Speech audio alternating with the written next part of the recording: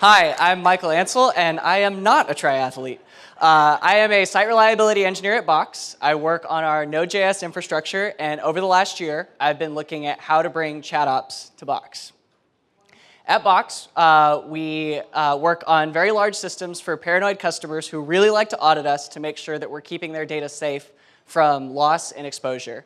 We have hundreds of developers working on over 50 independent services, running across many thousands of servers in multiple data centers.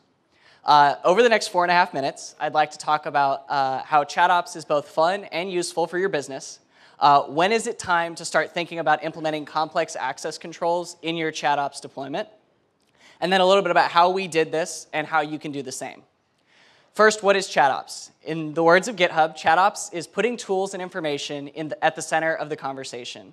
By combining actions and context together in a single flow, you can accelerate how quickly you're able to do things and make it visible to the entire organization. ChatOps can be done on any group chat system and with any of the different chatbot frameworks out there. At Box, we're using GitHub's hubot, running on an internal XMPP server, but as I said, you can do this with anything.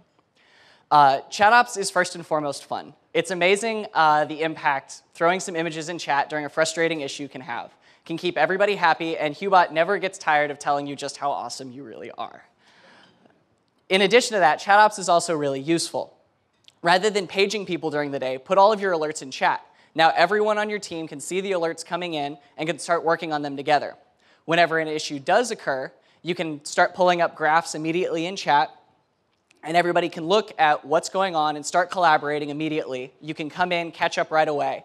When there is a big issue, you can immediately fire off your incident response process without thinking about it much by just dumping one command in chat. And this can update your status page, page on calls, post to Twitter, send out an email, do all of those things you need to do at the beginning of an issue without you really having to worry about anything. In addition, this makes building a timeline for your postmortem super easy because everything that happened is all right there in chat. Now, where ChatOps starts to get really exciting is when you manage everything about your production environment through chat.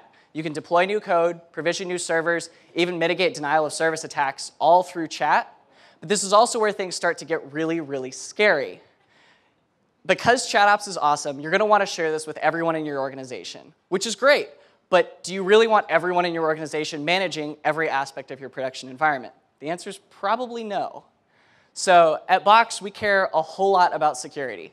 It's one of our top priorities, and in addition to just caring about it, we have legal obligations to make sure that we have certain controls in place, and we need to be able to prove this to auditors and to all of our customers. So whenever we started deploying ChatOps, we needed to look at how do we lock this down. The first thing we did was look at hubot. We said we need a way to control which chat commands are allowed to be executed and by whom. So we built a middleware layer into hubot that allows you to control all these pieces. Once we had that middleware foundation in place, we started looking at ways to measure or ways to check identity. First thing is two-factor. Using our existing two-factor provider, we were able to just have you authenticate with the chatbot and say, this is who I am, prove that your account hasn't been compromised, that you have that two-factor step. The next piece was, what if the chat server gets compromised? So we added a plugin into our chat client that automatically signs every message with an RSA private key and forwards that information onto the chatbot, and the chatbot can then validate the message's sender and content using the public key. The next piece is, once we know who you are, we want to make sure that you're allowed to do what you're doing. So we added an approval system. Rather than having people break out of chat to go to a ticket system and do the traditional approval process, we looked at, well, what if you'd put all of this stuff into chat and had the chatbot manage the entire flow? Overall, don't let ChatOps become ChatOops. ChatOps is awesome, and you really don't want your front desk deploying code to production. So think about it. Make sure that your whole system is safe. In summary, ChatOps is all about integrating tools and information into the flow of conversation. When you start doing scary things in chat, you need to start thinking about access controls. And secure ChatOps really is possible in the enterprise. And we've open sourced all of the stuff that we've been working on. Yes, we're hiring. We care a lot about enterprise. We believe that enterprise software doesn't have to be terrible. So if you're interested in that, come check us out. There should be, yeah. Thank you very much.